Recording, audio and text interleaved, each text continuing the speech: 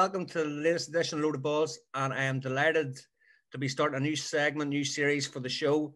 Luke Barrett has been coerced into being my host for this series, and Luke, I suppose we were talking, and it's something that we believe in, that coaching is it's undervalued, and there's not too much information there for particularly GA coaches out there. Yeah, I think John, as you said, we had a brief conversation last week on things, and I think there's a whole, as we'll learn tonight from Sam and Stephen, there's a whole load of I suppose coaching methodologies, I think, hidden nearly in the GA. I know we're very much like teachers of old, that we can like keep everything to ourselves, and that whole idea of I suppose that whole idea of your own practice is your own practice, close your own door and don't share anything. So I think we share our same beliefs in that, and in coaching and trying to get information out there. And as you said, we don't have that. I suppose we don't have that tradition of sharing information, or and particularly I think up this end of the country. I don't know what it's like down in down in Stephen, Leinster and things like that there, but particularly in Ulster it seems to be very much a closed door affair. So hopefully we can open a few doors for coaches and give a bit of information for the next couple of weeks. Brilliant. And lads, I'm absolutely delighted. Stephen Lonergan from Offaly minor football coach joined us, and also Sam Holmshaw he's a tactical periodization guru. Sam, I think I would call you, because I was being interviewed for the down minor job, and I was coming across trying to get up information on the best practices and best way to maybe bring on academies and that there as well. And your name kept popping up in these podcasts and blogs and that there. And I think we're going to be discussing it. Tactical periodization is the way forward. Maybe a hybrid. Stephen, hopefully go into a wee bit more detail with it going across to different sports. But I think tactical periodization is the way forward at the minute. But it seems a bit alien. There's not too much information on it, Sam. And just, can you give a layman's term of what it is for people that maybe are hearing this for the first time? Yeah, absolutely can. And I have to say first, just thanks for that very nice introduction, and thanks for having me on the new podcast. It really is a privilege. But yeah, I mean, tactical periodization is actually a concept that, from my understanding, has been around probably since 1985.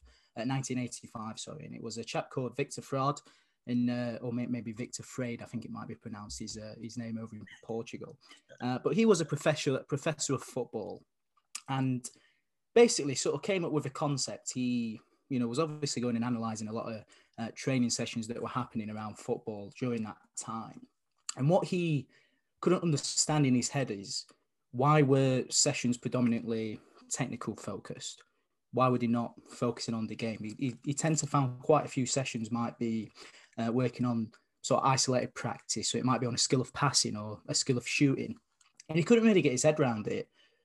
So essentially what the sort of tactical periodization methodology is it talks about, so in football, but also I would say now in all invasion games really, that you have 5 elements of the game. So you've obviously got the tactical aspect, you've got the technical aspect, you've got the physical, the psychological, the social.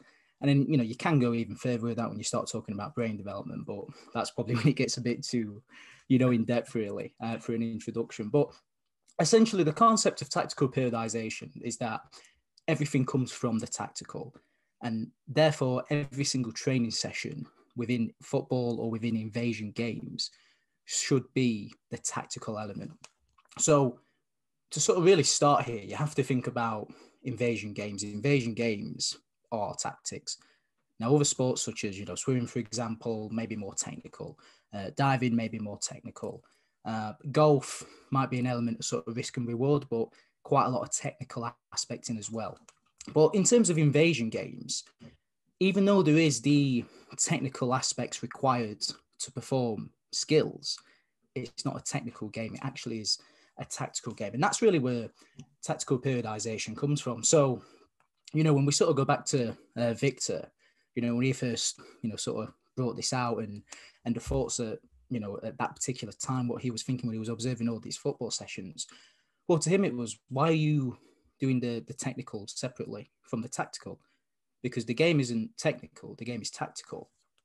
And that basically is what tactical periodization is really. So if we think, and I'll have to apologize for the listeners, I'm a football coach, very new to GAA, so all my examples will be in football. But if you think about football, tactical nature, let's think about a decision we want our players to do. So predominantly we're looking to score, or we're looking to maintain possession in quite a simple form. So if we want the player to be able to score a goal, there has to be some tactical decision or tactical element that comes with that, which essentially is, well, how do I score that goal? So that might be getting into a specific area to score with your head. It might be getting into an area to score with your, a volley, or, having a shot. But that is a tactical decision. Now, with the other elements, they come in with that. So if we again take the example of scoring, let's say scoring into getting into zone 17, which is like the basically the area where the keeper zone is. Let's say that's the tactical decision to score. Well, there is a technical dimension, there is a psychological dimension, there's a social dimension, and there is a physical dimension. So technical, I've got to be able to jump. You've got to be able to jump with the correct technique. I've got to be able to head the ball with the correct technique. Psychological vision. I would always use the example of vision. So, or game awareness. So, am I mentally aware of what's happening? Can I read the game? Can I get into that area? Social. I use the example communication. I've got to be able to communicate to my teammate. Yeah, I want that ball coming in. Let me get my head in it. And then obviously physical. So, strength, power, can I hold the opponent off the ball?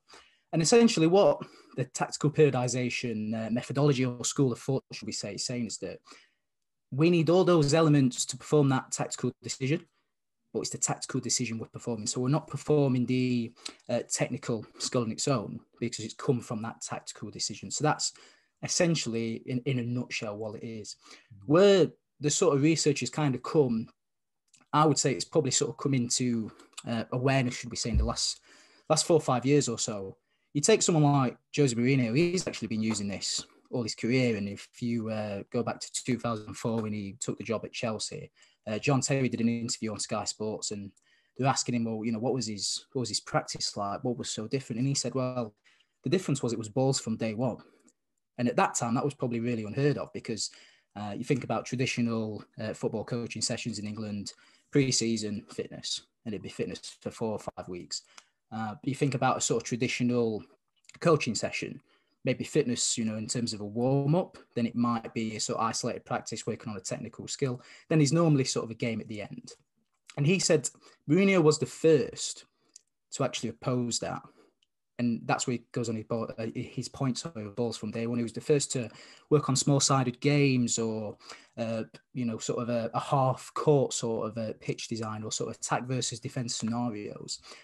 And his sort of reasoning for this, which is quite a funny quote of, well, if you think about a pianist, playing the piano, you don't see them, running around the piano for 5 minutes to prepare themselves. They're just playing the piano. So, footballers, while you're, passing in pairs, you need to be, doing what football is, which is the tactical element. And that's probably, I think, from football, and, when I have conversations like this with other sports, I think it's probably, in terms of tactical sports like invasion games, that's probably a bit of a misconception of coaching. I always think back to when I was sort of 14, 15 playing in a junior football team. We would always do, predominantly we do like passing in pairs, or maybe that one where you might have seen classic junior football, pass, follow your pass. And then when we got into the game on the Sunday, our manager would always expect us to be really good at maintaining possession, but we weren't. We were awful. We really struggled at that. And he would go mental. Well, he couldn't get his head around it. We work on passing all the time. All we ever do is pass. Why can't we maintain possession? But the sort of fundamental misconception there is that he wasn't teaching us the tactical aspect to maintain possession. He was teaching us the technical aspect to pass the ball. And that's probably where the sort of traditional coaching was. The sort of methodology behind that is that we sort of isolate that skill that we need for this decision, really practice this decision. So we got our performers that are, really good at passing the ball. And then it's right, you go and perform that tactic. But as the sort of researchers come in, later years, it doesn't actually work like that. You need to be practicing the decisions, the tactical decisions that you're going to perform in that game. You can't just be expected, if you like, to just, work on this skill and then go and do it. So that's where it comes from. I worry if I've probably blabbed on a bit there, chaps. So do let me know if I have. But that would probably be an introduction, I would say, on tactical periodization. Sam, just a couple of points then. Whenever I was telling people that Mourinho use this and other Portuguese managers use it, they always say, "Oh, sure, Mourinho doesn't play good football and blah blah blah." I said, "This isn't a coaching philosophy. This is a methodology." And I think that gets lost in translation, really, doesn't it? Yeah, 100%. I think you're so right, because that's what I often get thrown at me. Well, why are you doing that? Because he's not playing good football. Look at where they are in the Premier League and all that. Nonsense, really, in my opinion. Yeah, you're right. A philosophy is one thing. So a philosophy, you've got maybe your coaching philosophy or your playing philosophy. That would be the playing philosophy. How do we want to play?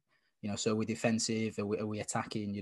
As those terms that are often thrown about. You've got your coaching philosophies that are, my athlete focus and my coach focus, those sort of things. But you're dead right. This is a training methodology, really. So it kind of is in a separate element to that philosophy. So, although you could, say it's similar to a philosophy because it's scientific, but it is a belief, but there's the science behind it. There's actually, important points of why this is beneficial for players, So various reasons I could ask you if you want me to go into that, John. I mean, let me know. But for me, the sort of main aspect when you think is time. When you're with players, right through the levels, professional, semi-pro, amateur, junior, senior, you've always got a limited amount of time with those players. Professional, you're probably getting them every day or every 2 days if you're giving them days off. Amateur, I get mine once a week. Junior football, you get them once a week. So your argument really is that you are maximizing the time you have with your players by using this methodology. And what that's saying is you're just working on the tactics. You're working on that decision-making element in terms of what those players are going to then go and replicate on the game. Whereas if you compare that to working on techniques, that's great. It might be helping them develop in terms of that technical aspect. Or, if you're doing a physical session, great. You might be helping them get, quicker or stronger. But my argument and the argument of tactical periodization is that doesn't actually help them on the Sunday because you've missed that decision-making element. And that's where, if you probably think again, I have to go to football again, but you think about, the great teams of Spain, for example. If you look at Spain's training methodology from that period of 2006 to 2012-13, small-sided games. Barcelona, the team under Pep Guardiola, small-sided games was predominantly what they were doing. It was always tactical aspects. It was always based on, right, so what do we want to do in the adult game on the Sunday? Right, let's manipulate that in a way, but we're still working on that tactical element. In my opinion, that's what led to the success. Teams over in England weren't doing that. They were maybe doing quite a bit of work on physical. And then when you think about if you're comparing your 5 sessions a week to, your Barcelona, maybe the sides in England were maybe doing 1 session on tactics.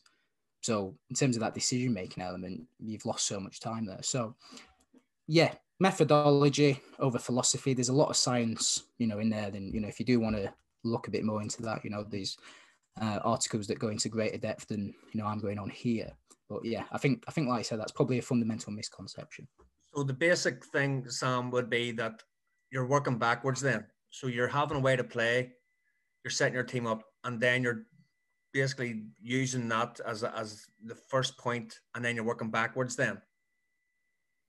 Yeah, in essence, I mean, this is where the sort of the element of the game model comes in, which, I'll give a brief overview. So we go back to philosophy. So coaches always nowadays, it's lofted around in it. I know it is in football. I'm not too sure about other invasion sports, but what's his philosophy or what's her philosophy? So, you know, football, is it, you know, possession based? Is it long ball?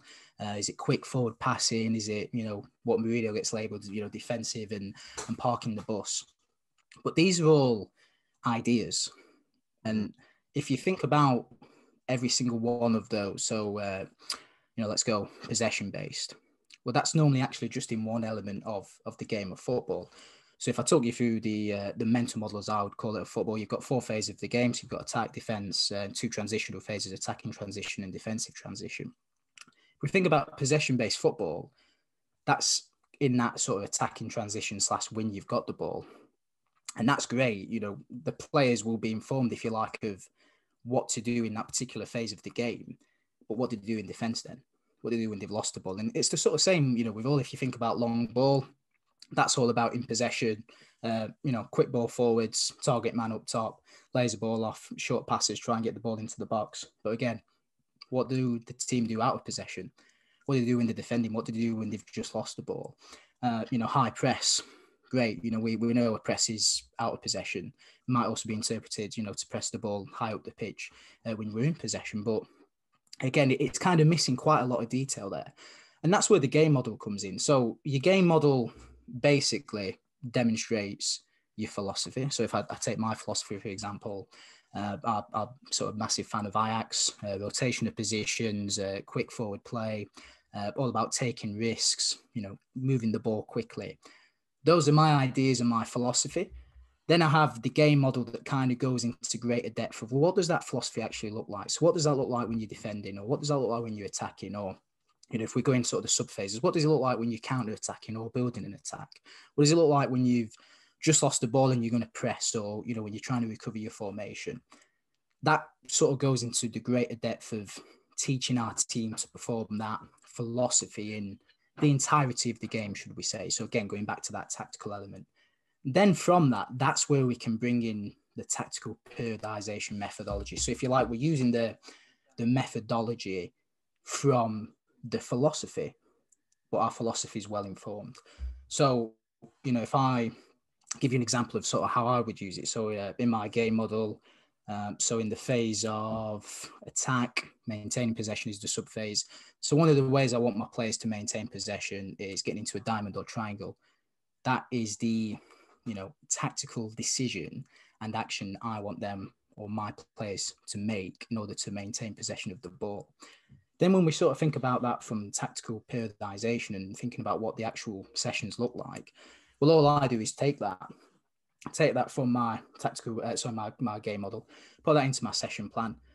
And then the session plan is about diamonds and triangles, and every single activity I will do is tactical focused. Now, one thing that I should probably say here is that a lot of maybe I don't want to say lack of understanding, that's the wrong word, but I think a question I often get posed is, but how are you working on the technical then, or how are you working on the physical or the psychological or the social? Well, what tactical periodization argues is you are. Because again, if I go back to my point, you know, just a bit early on at the podcast when we're talking about attempting to score, you've got to be able to technically head the ball. You've got to be able to communicate. You've got to be able to game awareness. You've got to be able to be, you know, strong, powerful. But while you're performing that tactical decision and action in training, you're doing all those things at the same time. And I think that's maybe where people don't realize that you don't actually have to isolate these elements because it's happening all the time. Now, of course, we could say that might be a bit naive. One thing I would tend to do just to aid that development, I might add in like 1 or 2 touch passing. So we're still working on the tactical element, but we're putting a bit of a push on that technical element as well, because we're forcing the players to pass a bit more.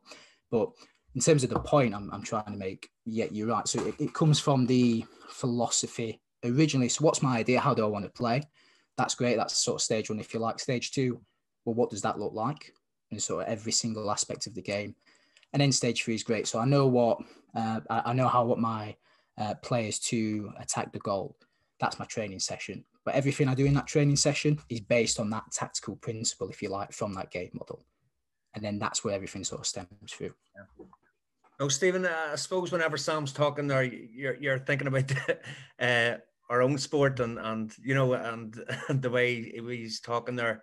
It makes sense to me that, you know, one, to have a game model break it down, and then that's the way to coach. Yeah, that was excellent from Sam. Really detailed account of it. Yeah, so with where I see it in the GA particularly is that like we've gone very game based is the kind of lingo at the minute, and everyone's gone game based and everything has to be a game, and that's fine. But I think what tactical periodization will do for the GA community now is add another layer to that and give us a bit more structure in your sessions and your planning for your sessions. So as Sam was saying, the first thing you need to do is you need to establish your game model, how you want to, as Sam said, how you want your team to play, etc. And Luke, you had a game model up there on Twitter there recently, so people can kind of see that. And once you have that, then you take one of the kind of principles and you run your session from that principle.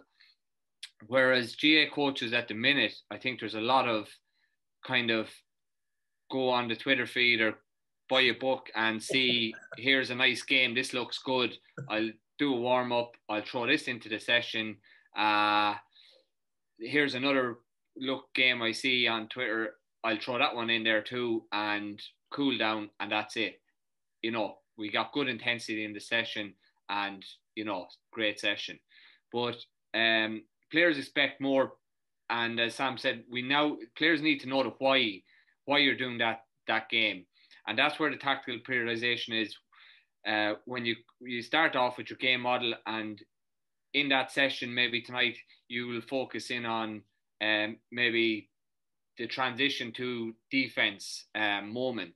Okay, so your whole session will be based around that moment, and within that, then you pick one of the principles. So one of the principles could be in the first moment when you get turned over, that you immediately press the ball, and maybe if you're playing a high press, you shut down the passing lanes or the receivers, and then you can build that into your session then, and you pick a game that suits that principle, and maybe a second game or whatever, and then you build it in. So that's how you do it, and I think it just gives a bit more focus to the session. It gives the why you're doing it in the session, and then at the end of the session you check for understanding, do the players know that this is what we want to see now at the weekend when we're playing our match, exactly that. So that's where I see the biggest learning for the GA at the moment in terms of adding tactical periodization to. No, that's brilliant, Stephen. Look, I suppose the whenever you're thinking about it, it's about giving players empowerment as well, isn't it? You're sort of, it's about giving them the tools then to go out the field and you've practiced making the right decisions nearly. Yeah, that this is a very, very complex methodology that Victor Frada with a load of kind of disciples or whatever you want to call them who've worked under him and that have come up with using scientific research. This isn't one thing that they've just plucked out of the sky one day and decided that this is a method. This is huge. They've looked at complex theory. They've looked at how we learn skills. There's two ways you learn skills. One is kind of that linear development, and one is the big one now is the ecological kind of dynamic theory, that you put people in the environment and they learn through the environment. And that's exactly what tactical periodization does. You're learning through the environment of the game. And, your players will learn by seeing the situations that occur in a game rather than doing a passing drill that doesn't resemble anything like a game or happens in a game. So, that's the big thing I see. Like, what about you? Like, is it this learning part of it? Yeah, just want to say, Sam, an unbelievable kind of a back to what tactical periodization is, because you kind of give it one understand these things, and sometimes when you use a phrase like tactical periodization, it nearly goes over their head nearly very quickly. So like the fact that we can bring it down, and just what you said, Stephen, as well. Like if we look at Gaelic games, for example, at the minute, it's and as you said, Sam, like invasion sports are quite similar. Now, the only one thing that I would suggest is that if we look at, say, Jose Mourinho and Brendan Rodgers in the Premier League are, big proponents of tactical periodization. If we look at rugby, for example, I know England rugby and Eddie Jones is a big proponent of tactical periodization as well. The moments in rugby and soccer are a little bit they're a little bit more structured, I think, than Gaelic games. Like we have a lot of moments where there's a lot of unknown or uncertainty, and that's the biggest one that I think, John and Stephen, I don't know if you agree or not, but we have to prepare players to think on the pitch themselves as well. And it's just like by doing isolated drills and things like that, they're not learning that decision-making element of it. So just as you said, Stephen, if my session, for example, if my session might be on maybe keeping possession or possession-based training, for just as an example, could be early on in the season, and you're looking to keep possession because you notice that we're getting a lot of turnovers, or just as an example, we can still bring sub-elements into the games as well. So if I'm playing a small-sided game, it might have, your principle. You might be introducing your principle of defending as well. So, for example, if we lost the ball, as you said, your first thing might be to press the ball. If we say deny as an example, that even though we're working on the principle of possession for the session, we can still incorporate small different principles of like our defending and our attacking kind of element of that there as well. And that's all down to decision making, in my opinion. And Sam, how would a typical session look for you within the season? Like how would a pre-season session in soccer or football look for you? And then I'll probably come to you and ask the same question. Traditionally in Gaelic games, you've got an 8-week running block that usually starts in around Christmas, January time, around the local parks or up the mountains. So this will be totally new to a lot of coaches as well. Yeah, really, really great question. And I think, Stephen kind of touched on the point, really. This methodology is sort of ingrained in concepts like nonlinear pedagogy, for example. And key word there is representativeness or representative practice. When you are using this tactical periodization methodology, the key element for me and sort of my understanding here is that it has to represent some form of the adult game, I would say. So the game on the Sunday, the training session has to represent that. So, so I can give you examples of, what we did sort of pre-season. We do a lot of small-sided games. We might do sort of 1 versus 2 situation or 2 versus 1 situations. We might do 5 versus 4. Our sessions would always represent an element of the game, whether that be, attacking play, defensive play, transitional play. But again, we just sort of work on one of those elements from that game model. So, I go back again to, possession. So another, principle of my game model is all about 1 and 2 touch play. Now, what we might do at the start of the season is do that 1 and 2 touch play, because if you think about the physical demands, that's very physically demanding. That's requiring quite a lot from the player. So it's almost representing a sort of, pre-season fitness drill. They're doing shuttle runs or whatever traditionally you would have done. So I might put that one in pre-season because I know that's maybe demanding a bit more there. Mm-hmm. The difference is that we're still representing the game. And even though that's physically demanding, all the time doing that active decision-making process.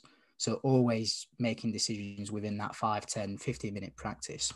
And I think that's probably a key message, really, is that, one thing I would say that there's no sort of right or wrong here, because when we're saying, representing the game, that can represent the game in terms of, 11 versus 11, but equally it could be a 1 versus 1, because, an important thing of representativeness is that situation going to happen in the game in the Sunday.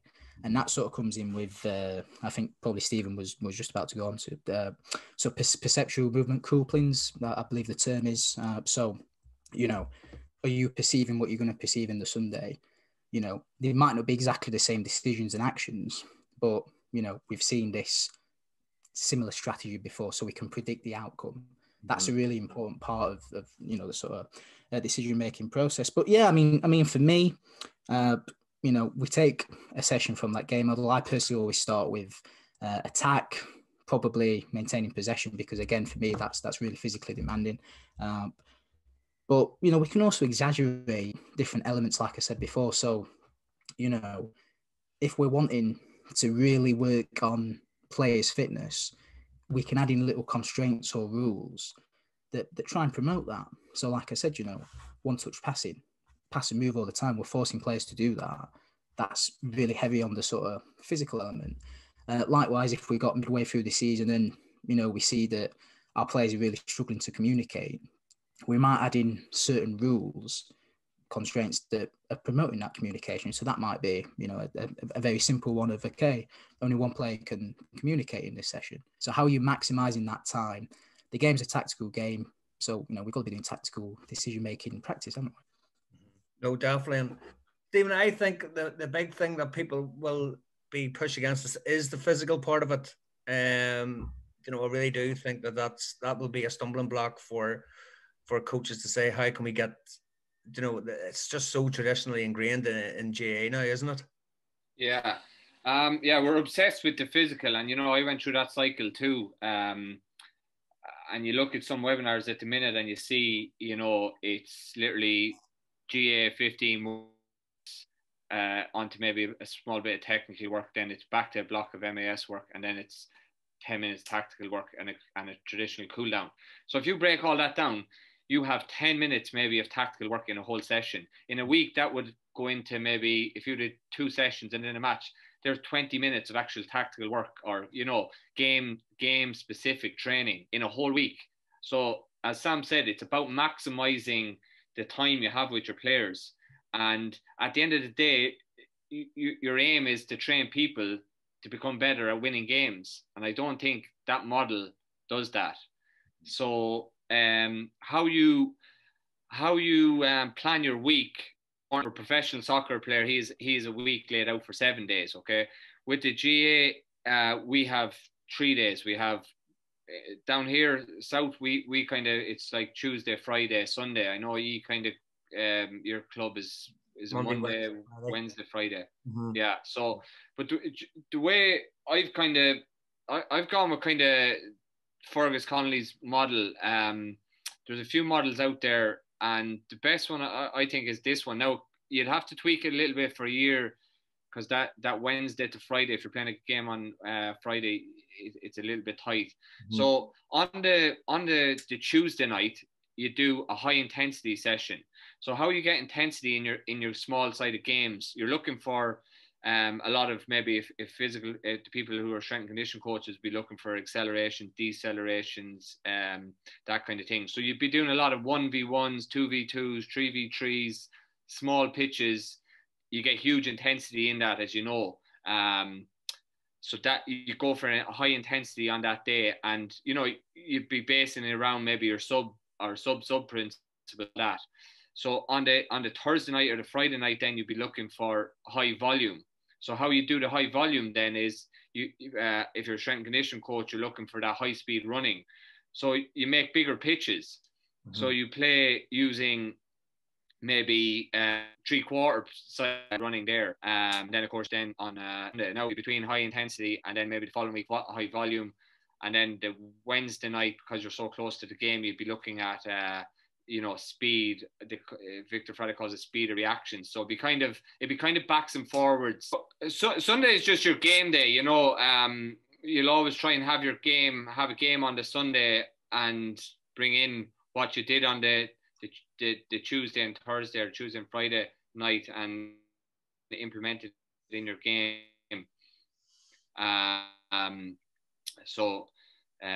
You can break down your game to 15 minutes, 10 minutes, 7 minutes, or whatever way you want to do that. But that's how I believe is the best way of implementing it. I know Shane Mangan has proposed a model there too, which is worth a look. And but as I say, the one I think, Fergus Connolly's one, I think is very, very good. And I suppose as coaches, look, it allows us to manipulate it and use a hybrid form as well for our own beliefs out there as well. So it's good that, you know, it's not set in stone. This is the way to do it. 100%. John and Stephen, you know, touched on it as well there. And an interesting point. I actually had an interesting conversation with a coach recently, and you know, I would be very much of a proponent of at the start of the week too, high intensity work, particularly me. We would have trained Monday, Wednesday for a game day on maybe Saturday, for example. So we would have done a similar model to that. But for example, 1v1s, if you have 4 groups of 1v1, that is still a game-based model because you're still implementing a moment in a game that's happening, you know. And it's interesting because the same coach actually proposed that if you look at Gaelic games, for example, like one of my principles is if I'm playing when I'm attacking, one of my principles or one of my themes that I work on is we try to get into 1v1, 2v2 situations, and ideally 2v1 or 3v2 or an overload, you know, for example. And particularly if you're playing against maybe a team that's, you know, playing with 14 or 15 men behind the ball. So if that's in your game model and you've pulled that, so that's pulled from my game model into my training session as well, the players are used to working in a 1v1 or 2v1, that they know that that's what they're getting into. And then, as you said as well, so, you know, a session on a Tuesday night may look like, you know, 1v1, 2v2 into 5v5, 7v7, you know, that kind of stuff. Working on your base, in your whatever principles you're deciding for that night. And as you said then, Stephen, on the Thursday night, then you're working maybe more on larger pitches and working on, you know, various different elements. And it could be, you know, as you said, it could be transition and like that transition from defense to attack. So you could have, you know, you could have a small sided game going on one side of the pitch, and then, you know, you blow the whistle and you're looking for a transition then from one team's transition from attack to defense, and the other team is transition from defense to attack. So you're working on your elements there. That's all game model stuff. But again, what I like about, you know, as I said, Stephen, I would be a big proponent of Fergus Connolly's as well. You know, he makes it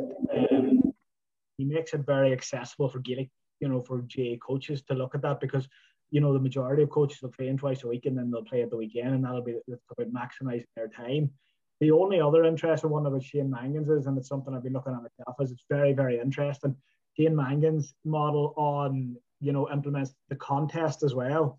You know, I can't remember the percentage off the top of my head, but in Gaelic games, the kick out, for example, is one of the most important elements as well. So that would be, you know, one of the elements that we would look at as well.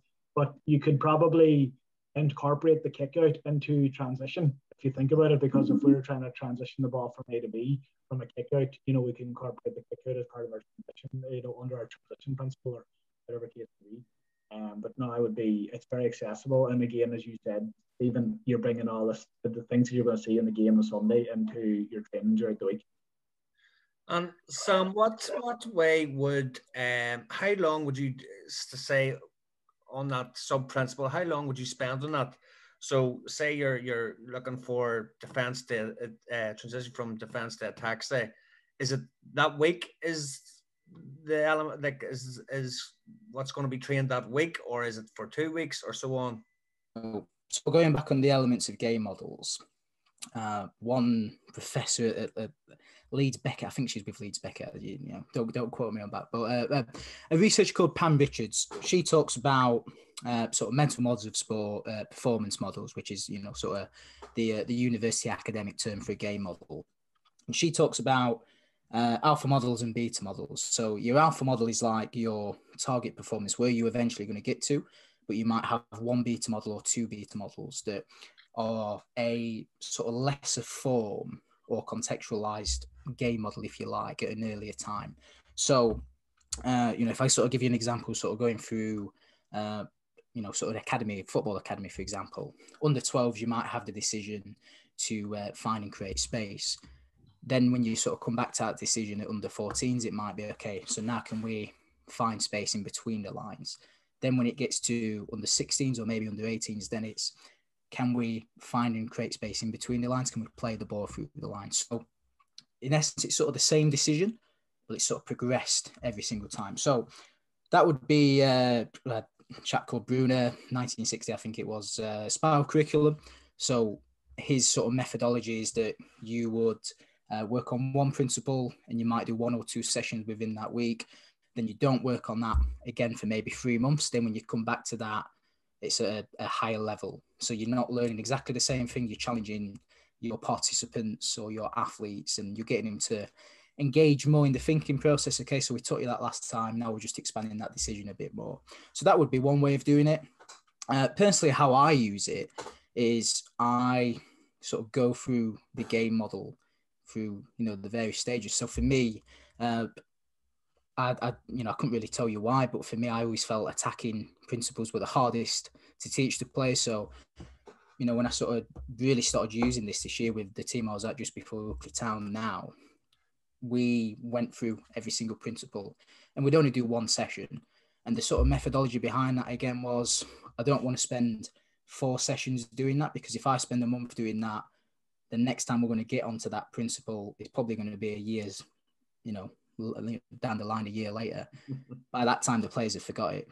And, again, going back to the time element, players, when you think about learning, they maybe pick up a couple of things in a session. They'll never pick up fully what that principle is. If you have the mindset that learning is, I think the word is cumulative. I might have completely pronounced that wrong, but the sort of element there is that, we're providing this practice, we're allowing players to explore and, learn this decision for themselves, not necessarily putting a target for how much information we want to give them. I think it's context specific. I think it's also, sort of different ages and stages, where your players at, if they're, right at the top of professional elite level, we're expecting that they'd probably be making these, macro decisions, if you like, for years and years and years and years. And all you're doing is you're narrowing down a bit more specifically. So, a bit more specifically, how do we want to maintain possession there? So that would be, mindset, insight, I should say, of, how I've used it, and some advice really there. Yeah. Stephen, what way would you interpret it for how long you spend on each subsection, and how long would you give it each principle as well? Yeah, I'd always build from the defence anyway, and set up your defensive structure first. But I think the game model is, as I said, Luke has one there. Nicholas Walsh has put up a really good one there recently on a webinar he did. Very simple. And then you can start to build out from that, and then have your sub principles, and then you can go sub principles, and you can go very, very complicated. But build from your simple principles, maybe 4 principles for each moment. Once you have that solid foundation of each principle, then you start to build out from that. But it's a complicated. Well, it's a tough process just going through it first, and actually sitting down and deciding how you actually want your team to play, because a lot of coaches get confused with actually how they want to play, and once, if you don't have your game model concrete, well, how are your players going to have it concrete? So sit down first, get that right, and then take one principle a night, I think, is enough, and build from there. Well, look, Donegal have a pretty simple game plan. It's usually get as many men behind the ball and then run with it, isn't it? But how long would you stay on each principle, and what's your thinking behind it? I suppose my biggest critique, if you were, of some elements of tactical periodization, like in some research, and Sam, you may correct me on this, but on a research paper I read recently on it, it suggests if you're not going to do it in a game, don't do it in training, right? So, for example, if Jose Mourinho, for example, if he takes soccer, if he's considered a defensive coach, right, or even if we look at Jim McGuinness as an example, and his philosophy is, largely based on attacking football, and he wants to move the ball through the lines, and he wants to, put players in various positions. So, for example, if I'm using if the moment is defending, and I break it down to, right, when we're defending in shape versus getting the ball back as part of mine, if we're, say, for example, if we're attacking against an orthodox 6v6, or if we're attacking against 14 men behind the ball, just create different scenarios in that regard, and work on them. And I don't think there's anything wrong with repetition either. Repetition of the same, doing the same thing, because again, as the man pointed out, you want to ingrain this in these players. And as I said, so say for example, if my moment for the night, or that I'm working on principle of attacking against blanket defense, for example, I'm still coaching my defenders as well throughout that session. They're still using the principles of my defending, while my attackers are using the principles of attacking, and vice versa as well. So repetition. So like I would be probably somebody who maybe mixes things up a little bit. That's the model I because I remember having a good conversation with a friend of mine, Paul Fisher, and he said, you want to put players into positions they're going to see on Sunday as much as you possibly can throughout the week. So, that's just what I would look at. And does that look the same activities and the same games set up and out there? Is that what you mean by repetition, or is it coming up with different ideas but the same scenario? No, 100%. And it's funny because on a webinar last year, or a podcast, I heard he's saying that the most difficult thing for coaches is doing the same thing differently. So you're always trying to come up with different games. But if you're whatever your principles, whatever you're looking at the moment, your principle and your sub principles, their ours are not going to change. But you just have to have a bit of imagination on how to. Like, for example, if we take the very basic thing in say Gaelic games, if we're working on say transition from attack to defense, like the game, the three teams, one team in the middle and they're attacking over and back, and you've got defenders you've got once they're turned over, they're attacking, and that kind of be, you can do variations of that game. You're still doing the same thing, you're still incorporating the same principles, but you're doing it differently. And variation as well. But then if there's something that works for you, like if you feel like you get a lot of benefit out of that, I don't think there's any issue in repeating that same game as well if you get the benefit of it, No, it's true. Sam, I suppose the best way to critique the methodology in that is about your players then. How have you got experienced players that have had previous regimes, and how have they found it? I mean, the funny thing really for me was, I'd learned this for probably 2 years, but never really had a team at sort of where I felt I could, implement this, because I was working for, sort of football academies, and they'd have a certain way of how they wanted to coach. And it was never this, it was always that sort of traditional approach. They're used to working on solely a technical aspect pretty much through that session. And then you get to the end and they do the game. So, when I'm rocking up to the first couple of sessions at, the club I was at before the one I'm currently at, it was challenging because there were so many questions there. Why are we doing this? What are we doing in small-sided games? Don't we need to work on passing? And the biggest challenge I found was getting players to actually buy into it. And the approach we took to that was, well, let's try and explain it to them. Because for me, a big way really, if you don't understand how this is beneficial to your game, you're not going to buy into it. We got the team turning up and they loved it because they'd understood what it was. But that was a context where it was deeply ingrained culture. We Oakley Town now, younger age group, they love it. For them, it's the best training they've ever done. Why? Because they're just playing football. All right, it's not always 11 aside, but it's, as we said, 5 versus 4, 3 versus 2, always playing the game. They absolutely love it, and you can see the improvement. And I think the big thing is that once the players see that improvement, feel that, wow, this is the fittest I've ever been, or, I've never been so, excellent at just making these decisions. I've never communicated as much on this pitch. That's when they begin to buy into it and go, actually, this kid who studies a master's does know what he's on about, rather than, our old grassroots coach who's been with his dog and stick on side at pitch for the last 5 years. But, for me, it's about trying to, explain this. And I think, a message I always say to coaches is don't use the academic language, try and say it in as simple forms as possible.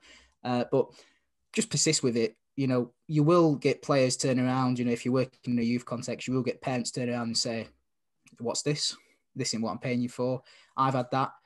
But over time, they begin to see, okay, I like this. I understand what it is now. And I think that's, persistence. we know why we're doing it. We've read why we believe in it, and you've just got to stick to your principles, really. Yeah, no. And Stephen, what about yourself? Whenever players have sort of questioned you, have you sort of questioned this as well, and maybe wavered from it a wee bit, or do you see the benefits of this 100%? Yeah, like it's a big change from maybe what other coaches maybe have seen, or other managers, or what I work with minors, so a lot of these lads are just sponges to whatever you throw out at them, so they're not too bad. But I even listened to Pep Guardiola one day, and he was saying that in Bayern Munich, he's more or less tactical periodization, but he was saying that 4 or 5 of the players every session be coming to him saying, we need to do more running, gaffer, we need to do the, and he was explaining to him, no, you don't, it's all in the game, and showing them the GPS data, but they still weren't convinced, the likes of Robin and them, and they used to running after the session on their own. So you will get some players who just who need that kind of that running, and that's fair enough. But you explain the why. You can back it up with your GPS if you have GPS, because the data will appear the same.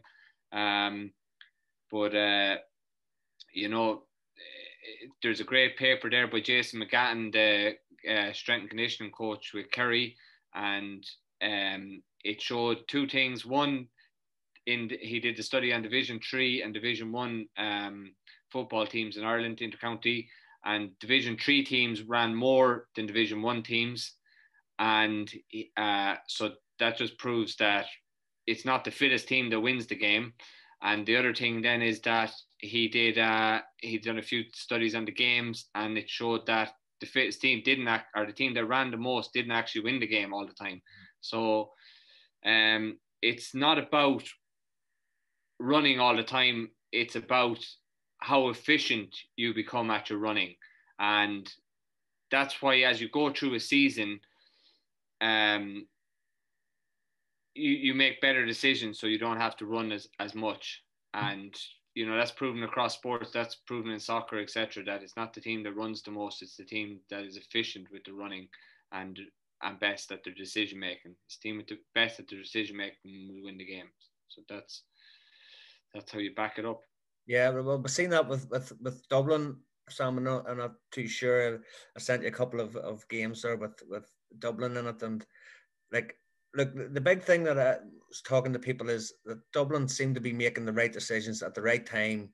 Their game management and everything seems to be superb, and that's where they seem to have the edge over teams. Now, there is talk of the physical not there, but surely everyone physically, it's going to be at inter-county level mostly 5% difference. Yeah, well, if we look at inter-county football at the minute, there's no real doubt. Like every coach, every manager in the country will have an S&C coach, and they're all predominantly quite good.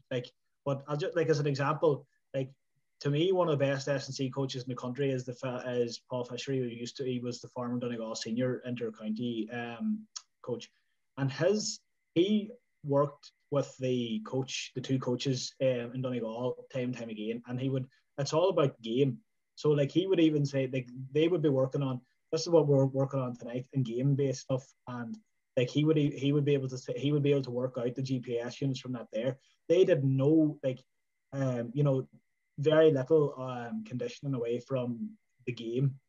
Dublin were the same, by all accounts. If we look at the Fergus Connolly model, they didn't do much away from the game. But if you look at even so Dublin for me are the best at the basics of Gaelic football. The All Blacks are the best at the basics of rugby, in my limited knowledge of rugby. They don't make basic mistakes. You don't learn basic mistakes by running around a pitch. You don't learn basic skills by you do it in game scenarios and game situations, incorporating your principles of the game that you're working on. So if as an example, just off the top of my head, I worked with a team last year, and I was doing game-based stuff with them, and so we were working on possession, retention, and transition one night. We did 4 games, various elements of the game, various, pitch size and whatever you want to.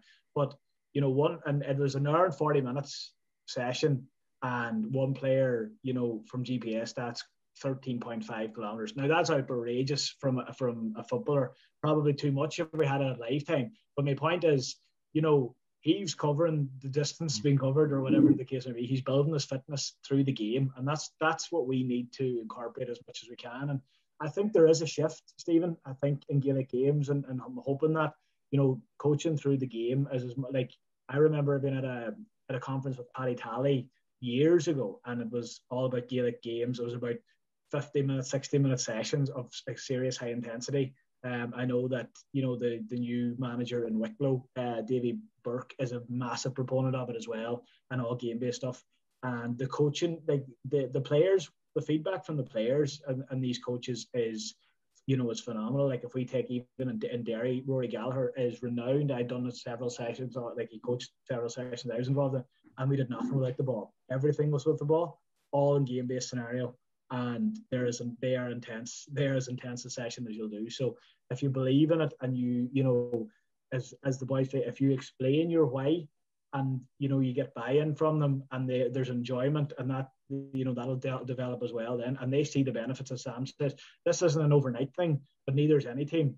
You know what I mean? Players don't get fit in a week and a half as well. So I suppose we have to, you know, if you have your beliefs and you have your philosophy, and you use this methodology, you have to stick by your principles. And I suppose like that dreaded word, the process, but it is like, I heard a great phrase the last day in a book that I'm reading: focus on the root, not the fruit.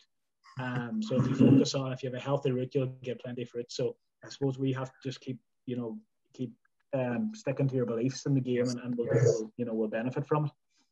Stephen, you know, I was just thinking there about the change in the perceptions of you know, the methodology and that. You've mentioned Fergus Connolly. Was he involved with the Dublin team, and when did he come up with this structure, and how did you find out about it? Yeah, so I think he was kind of advisor to Jim Gavin. He's produced a lot of books there. He's from Scottstown, Monaghan, isn't it? Scottstown, Monaghan, yeah. And he's worked with a lot of professional teams. He spoke to Victor Freda. He interviewed him, and all of the teams he's worked with, he's deemed this as the best methodology, and he then produced his kind of video series on this methodology, and he has a couple of books out there, and you know, Game Changer, I think, Stephen. What about what's that? Game Changer, I think it's one of them. Yeah, Game Changer, and he's two called the Process 1 and Process 2. They add to it, and all the stuff on his website, the videos on his website. So that's where there's some great books out there. There's that tactical periodization one, I think, is the best one. A proven successful training model by Bordenau and Villanova. I think that's the best one. I know Eddie Jones, he went to Villanova to find out about the tactical periodization, and that's where he learned it. So if you're to read about it, that would be the book I'd go after. And if for GA, go at Fergus Connolly's stuff. I think it gives you a really good way of implementing it. Or get us three down, Stephen, to the club, and we'll good. As good as anyone. Sam, what? Go ahead, Luke. If you're looking at Fergus Connolly, you know, for GA coaches out there, what's I think, Stephen, I hope you think the same, but he broke it down in a very simple manner. Like when you're looking at this and when he's explaining, and he was an advisor to Dublin, like there's absolutely no secret behind it whatsoever. And like if you look at, say, for example, the Dublin kick out, for example, people think there's 100 different systems going on at constantly at one time. There's not. Their main principle is probably movement and creating space and leaving space and vacating space. So that's what they do until the kick out option's there. You know, if we break that down, it's so simple. So that's what I like. I would definitely encourage, if you get a chance now, I know that the website, there is a price on it, but it breaks it down so simply. In terms of layman's terms for GA coaches out there, you can implement this, or certainly elements of this, in any team that you're working with. It's very.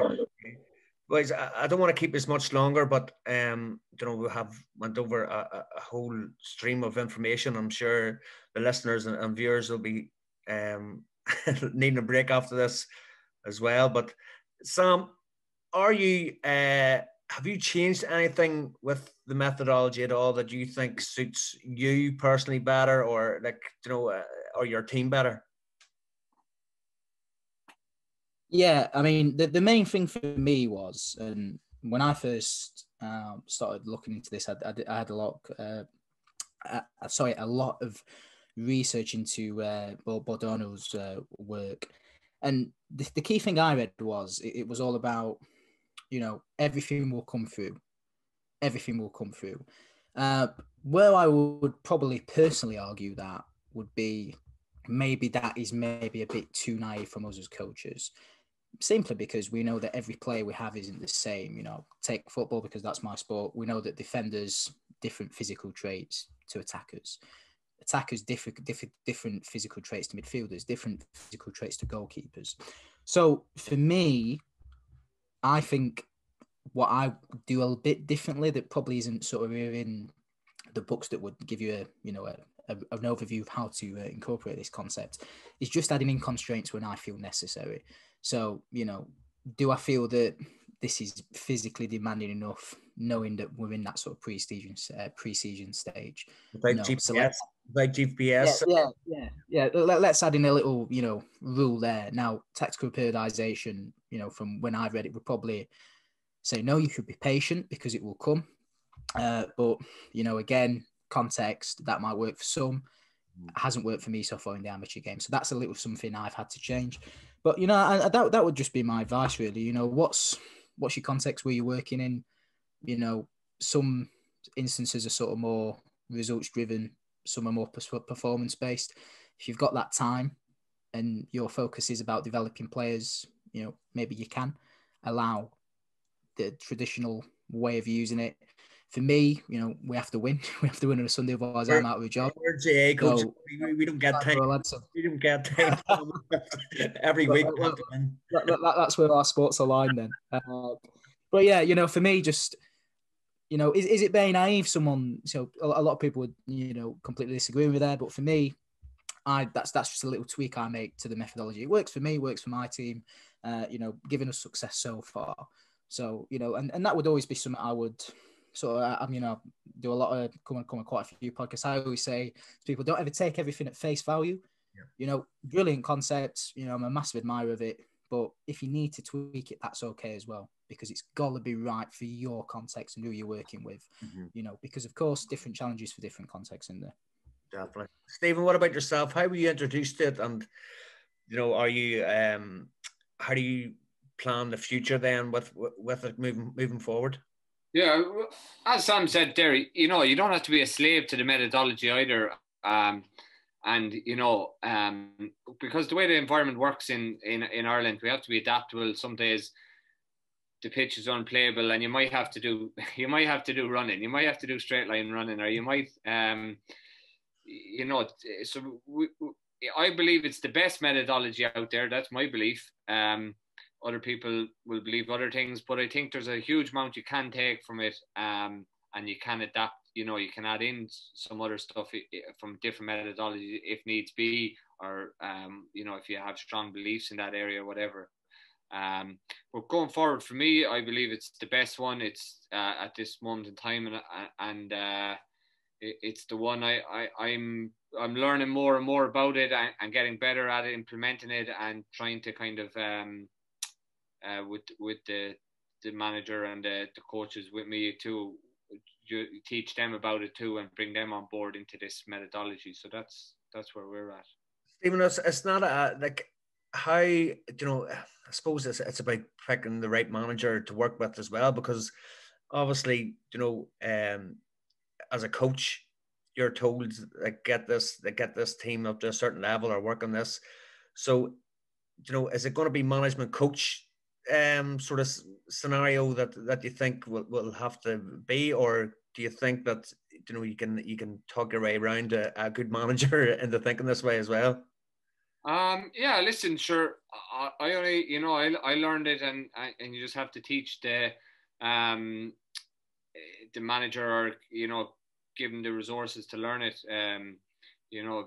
Put them on the track to Fergus Connolly stuff, or whatever, or whatever way you want to do it. But give him Sam's number. Yeah, no, and then once you do a few sessions, and they start to see what way you're doing it, a lot of them will realize that this is the way forward, and as I said, a lot of coaches are going with the game based anyway in Ireland at this moment. That if you listen to the webinar, it's game based after game based. So it's just, as I say, adding that next layer to that game based coaching and progress it that way. If you have a strength and conditioning coach, that's where maybe you have to get them on board, because they're the ones who can be very they could have their methodology as very traditional in terms of strength and conditioning, and that's where you might have to really sell it to them and get them on board too. So it's just about, again, opening their minds and giving them a look at the philosophy and trying to sell it to them and teach them.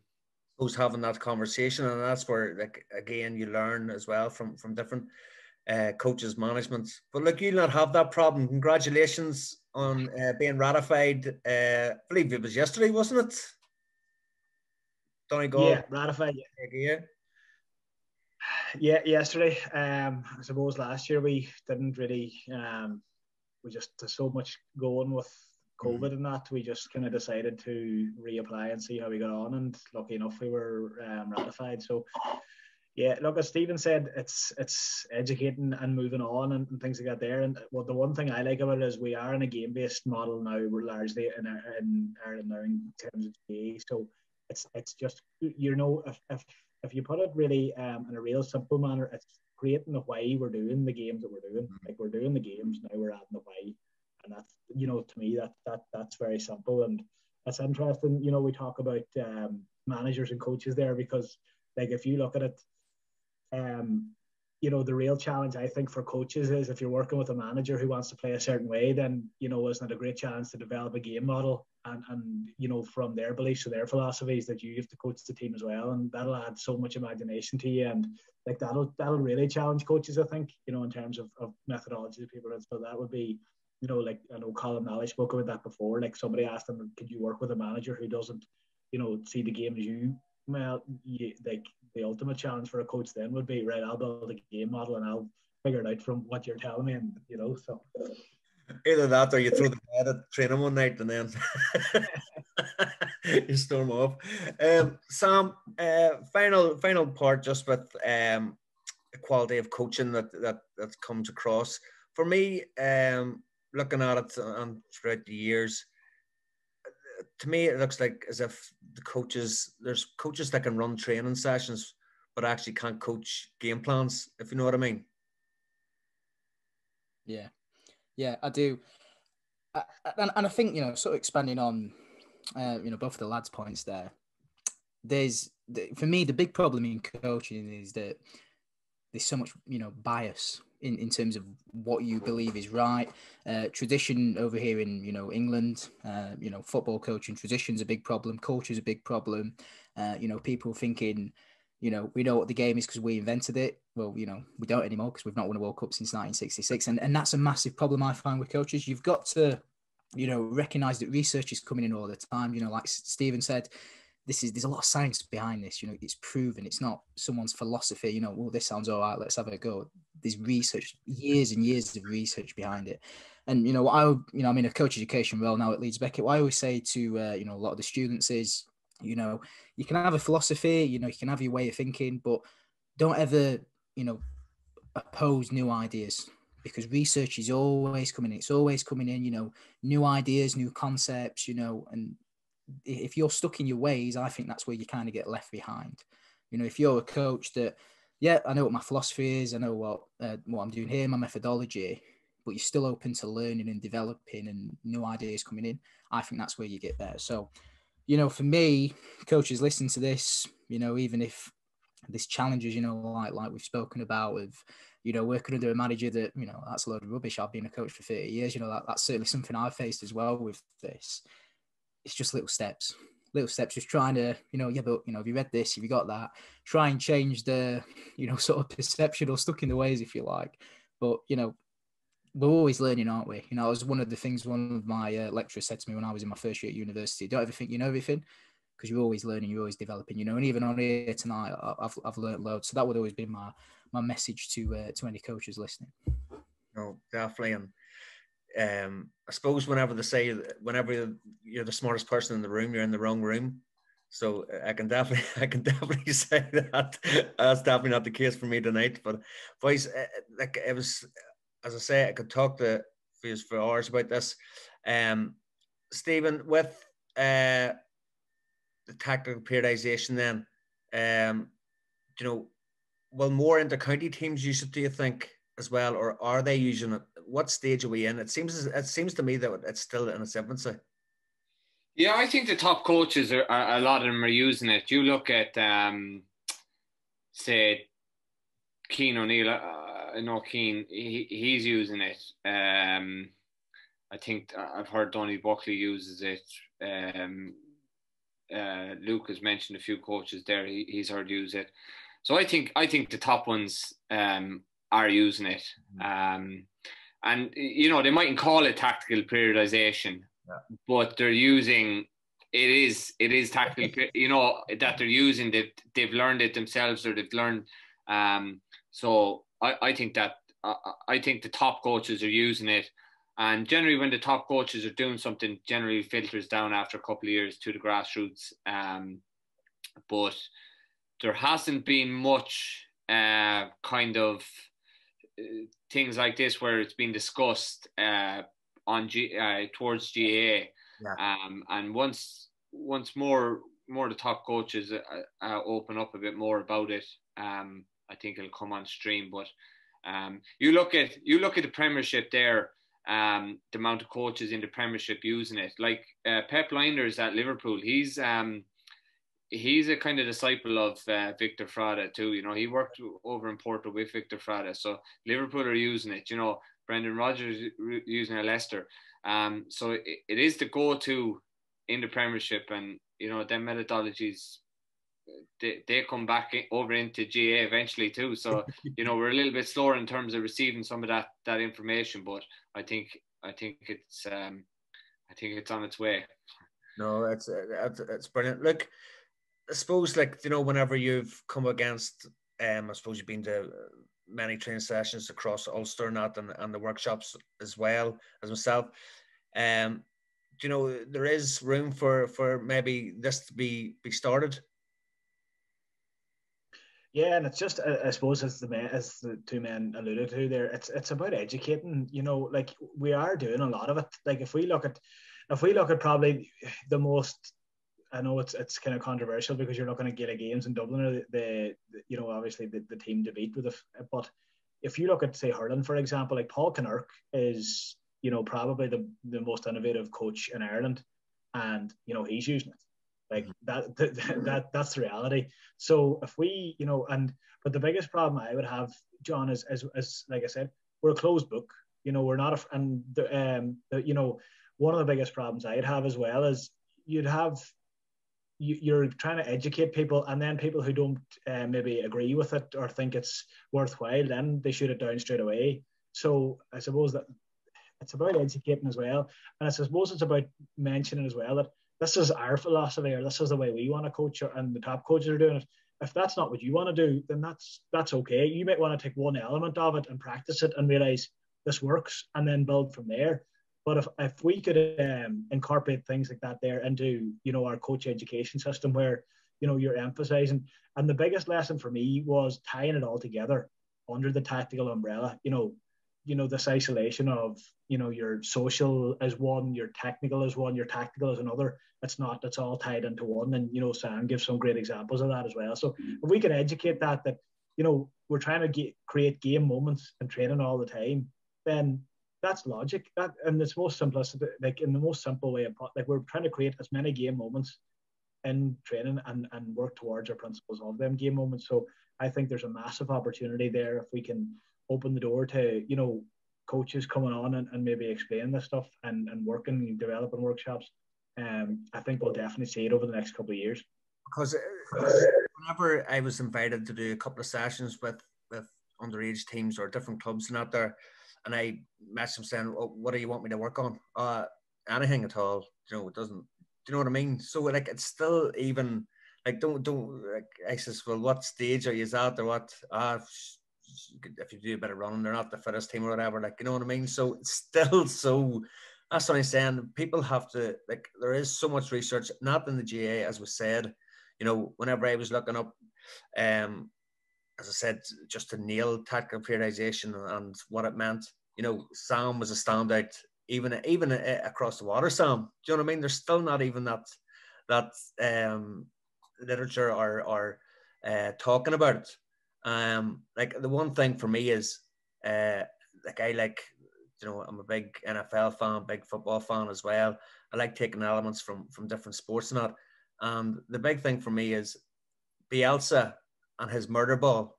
Is Bielsa tactical periodization, or is he on a different planet to everyone else, and we're just living here? No, I think he definitely has the elements. And, you know, he might not say it's tactical periodization, but the sort of fundamental principles are there because, you know, if you listen to them Leeds players, you know, when he first came in, they were like, you know, what on earth is this? We've never seen anything like this. High intensity, murder ball, you know, crazy intensity, but it's the game. So, you know, still the fundamental concepts, isn't it? Yeah, yeah. Stephen, have you ever brought in murder ball into one of your sessions? And yeah, I did actually. Yeah, it's as I say, you get the high intensity, and you know what I mean. It's a good one to get that fitness. Yeah. You know, boys feeling really out on their feet and that kind of element through using the game. So particularly when we're between lockdowns and everything and trying to play a championship, we trying to hit everything into one session. That was as good a game now to use. Yeah. Yeah. And I suppose I guess that is it. We're going to draw the close there, boys. But I suppose it is having faith in yourself as well. You know, whenever you're trying to plan a session and you're throwing in absolutely everything, you're afraid that you've missed something. And I suppose it's just having that courage and conviction in what you've yearly plan or 6-month plan, whatever you do. Sam, just on a final note, how far do you plan ahead and how much time do you give your opponents then, you know, or what you haven't done particularly well in a match as well? Yeah, I mean, great question to finish. How far do I plan ahead? Probably about 2 years, which, you know, a lot of people say, well, that's absolute madness because you're in the amateur context. But for me, that's plan like we said before with the spiral curriculum. So, you know, you've got your game model. How long is it going to take you to get through that initial phase of the game model? Then what's the next stage going to look like, and the next stage and the next stage? And I always work out, well, how long is it going to take my players to get to that stage for 5 versions of this game model? Right. That's probably going to take 2 years then. So that's the furthest I go. Really great question as well when you're balancing that sort of traditional expectation of players about, you know, well, we didn't do very well on that. How do we bring that in? What I did at my last club was we used to train on a Wednesday and a Saturday. So I said to players, right, so Wednesday's, you know, the game model, what I want to do, tactical periodization. Saturday, you know, you tell me what your weakness is, what you felt, you know, I'll come up with a session around that. What they didn't know was it was still around tactical periodization. So that was maybe, you know, maybe a bit naughty really adding that in. But, you know, that met their needs, should we say. Give them ownership as well. Yeah, exactly. They felt, right, he's let us go away, think about what we want to do, suitable for the, you know, the age, the level where they're at. You know, I suppose I was ahead of him in terms of making sure it was still aligned to what I believed in and what helped. But, you know, that met that particular culture because it met their expectations and they weren't anyone saying, well, you know, what's kicking off with this kid and the sessions he's doing. But yeah, I mean, again, context specific. Where I'm at now. Those players love it, so we don't need to do any of that. And there's probably a bit more faith of, we really buy into this and we believe what Sam's doing. I think it's probably balanced it out to, again, we talk about buying. For me, that's such an important element of this, really. And maybe you want to plan your buying. So, I think like we said before, you don't have to throw this in straight away, throw the kitchen sink at it. We can just add little elements here. Yeah. So, that might just be one activity out of that full session. But over time, when the players are saying, oh, yeah, we like this, or this is working for us, then eventually we can get to that full methodology of, making it the Bible, if you like. Everything is tactical periodization. So, yeah, I mean, those would be my thoughts, finishing thoughts. So just with whenever we're talking here about this being in its infancy, being introduced in J, like exciting times, I suppose, with you being a disciple of TP, that this is coming into the sport more and more now. Yeah, it really is, because again, amateur football, nobody's doing what I'm doing. They all think I'm a nutter. They think I'm this. They probably think I'm in the professional game, and what am I doing? I've got 9 coaches working with me in an amateur setting. But for me, it's incredibly exciting because again, studied it for 5 years. Finally, in a context where I'm the boss, this is what I want to do. We're going to do it. Finally, in a context where players can really see the benefits, really enjoy it. And we had 3 sessions before lockdown with the new team Ilkley. By the end of that 3rd session, those players were just, I've never seen anything like it. In just terms of decision making on the pitch, I'm seeing them make decisions that I've got in my game model. I'm looking at on my clipboard. Physically so fit, communication, confidence, game awareness. It was absolutely incredible. So really exciting times. I really like bringing something different. That the players haven't seen before, and I like it when they say, I've never seen this before, but I like it. It's new. I mean, that always brings a smile to my face. But yeah, really exciting times, and I think, like you say, these things take time. It's my dissertation at the minute for the Masters is all about how the senior game affects the junior game. This is a concept that's filtered down, and it will just be the same in GAA. It will be the same in rugby, basketball, handball. It's beginning to filter down now, and I think that's where we're probably looking away from being so sport specific. I know in football for years it was always just look at football practice. Now I look at loads of invasion sports.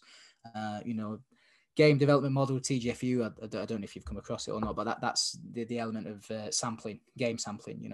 What basketball doing, what's netball doing, what's GAA doing? How can we implement that into football and bring something new in it? And it really works for the players. It really helps build those tactical understandings of the game, but also help be really effective in those decision making and actions. Brilliant, Sam. Just thanks so much for coming on. I'm sure the boys would agree that it's refreshing and brilliant to get your thoughts and insights. Whenever I said you were the guru, you didn't disappoint. It's it's brilliant to see. Stephen, thanks so much for coming on. Minor Offaly football is in great hands. You talk sense, and it's good that you're challenging things as well, that you're not, as you say, you don't have to be a slave to this either. Yeah, thanks very much. Really enjoyed the whole podcast. Yeah, so thanks for having me. No, definitely get you on again, Stephen, and talk about, you might be on the opposing side whenever we get some traditional manager that wants to run hills all the time. Look, first show, so that's us done. We were chatting about this, and I think this is a vital part of getting the message out there for all the different methodologies and all the different experiences the coaches have as well. Yeah, thanks a million, man, for coming on. It's been very insightful. Learned loads, and yeah, look, when we spoke about it, John, and I suppose I'm honoured to co-host with you this series. I think there's so many coaches out there that we can learn from, and that's going to be our aim over the next couple of weeks, to get coaches on that we can learn from, that are willing to share ideas. And no coach is going to come on here and tell us that they're in-depth secrets, but I suppose it's exposing coaches all over the country to different ideas, different methodologies, different ways of looking at the game, different ways of doing things. And one of the things that I like about this is no one size fits all. So it's going to be a great series. No, and Down football is traditionally branded. We play open, expansive football, and then you've got the Donegal, the Isle pragmatics, just through the hands and all. So it'll be interesting to see. Look, if we butt heads at some stage, on our the finer details, so to say. But man, yeah, well, I think if we look at the championship last year, Donegal played slightly better football than Down. So maybe we'll have to reverse that now. And we'll not say nothing about Offaly football, but Stephen's going to change all that. Thank you so much, Sam. Pleasure. I guess speaking to you again, Stephen. We'll get you on again. Great insight there. Thank you so much.